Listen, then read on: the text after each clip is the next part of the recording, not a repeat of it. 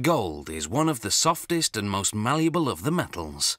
It can be pressed extremely thin, crafted into shapes, even drawn out to form a fine wire, and all without breaking. Gold isn't affected by water or oxygen, as many metals are, so it doesn't rust or tarnish either.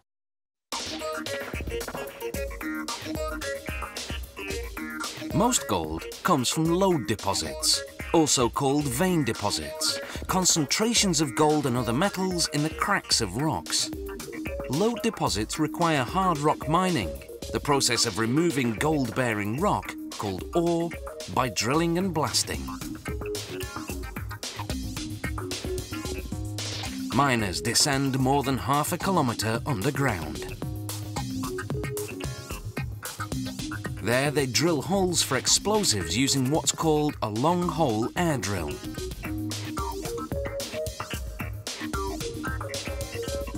They drill in a specific pattern, set out in a plan prepared by the mine's engineers.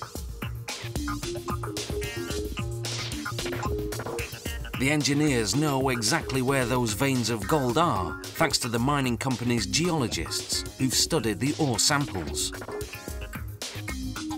The company collects these samples by drilling deep into the rock at 15-metre intervals. These diamond drill cores, as they're called, are up to 100 metres long and measure 3.5 centimetres in diameter. Gold in its natural state isn't pure. It's usually intertwined with silver or other metals. So the mined ore has to be processed afterward to isolate and extract the gold. A metric ton of ore yields only about 6.5 grams of gold. After blasting the rock apart with explosives, miners use what's called a muck machine to transfer the ore to cars headed to the main shaft and then above ground to the mill. There, a crusher reduces the large chunks into smaller rocks the size of gravel. A mill then pulverizes them to the texture of beach sand. The factory adds a water and cyanide solution. Then another mill grinds it further into a mud-like pulp. This pulp flows into large settling tanks. The wet solids, being heavier, sink to the bottom. The water at the top drains to another area. Workers transfer the wet solids to an agitation tank and blow in air. The oxygen sets off a chemical reaction between the cyanide and the gold trapped in the ore, triggering the gold to dissolve and leach into the surrounding water. Drum filters then separate the water from the solids. This water now joins the water that was separated earlier. Zinc powder is added to solidify the dissolved gold.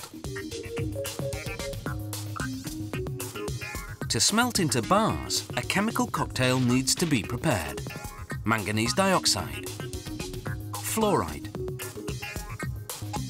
silica flour, borax, and sodium nitrate. This mix, called flux, will separate the gold from the impurities.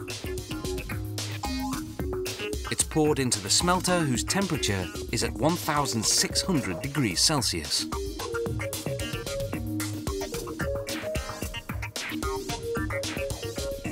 The smelter is rotated so that the contents heat evenly.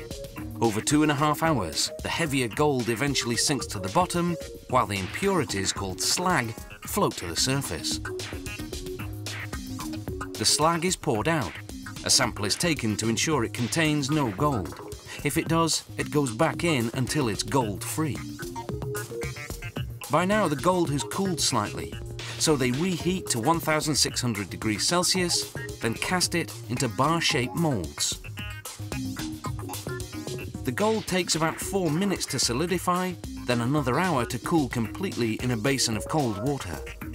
The gold bars are extracted from the molds and cleaned of any slag residue.